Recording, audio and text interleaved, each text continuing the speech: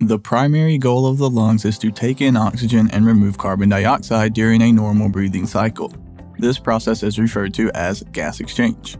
As a respiratory therapist or medical professional, this is definitely a topic that you must be familiar with.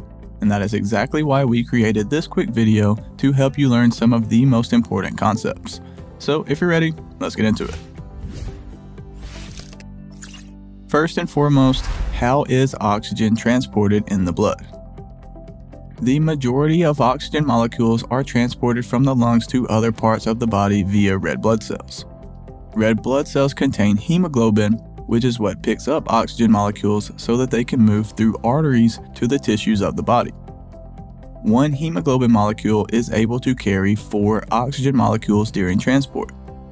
One cool thing to note is that when oxygen is bound to hemoglobin, this is what gives arterial blood its bright red appearance.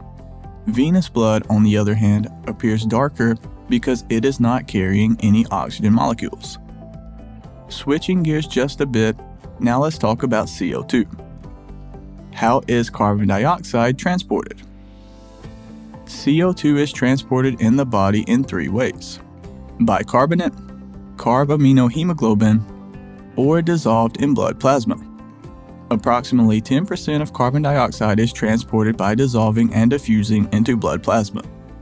Approximately 20% of carbon dioxide is bound to hemoglobin and transported via red blood cells. And approximately 70% of carbon dioxide is transported as bicarbonate. Again, the basic concepts of how oxygen and carbon dioxide molecules are transported in the blood is a fundamentally important topic for respiratory therapists to understand.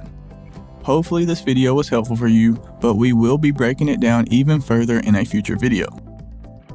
Real quick guys, do me a huge favor and hit the like button. It really helps support the channel and I greatly appreciate it. And while you're down there, go ahead and click the subscribe button as well, because we have a ton of other videos on our channel that I think you will enjoy.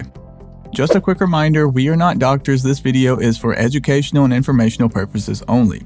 And if you want to dive deeper and learn more about this topic, you can go to respiratorytherapyzone.com, where we have a ton of free study guides, practice questions, and other helpful resources. I'll drop links to everything you need right below this video down in the description. Thank you so much for watching all the way to the end. Have a blessed day, and as always, breathe easy, my friend.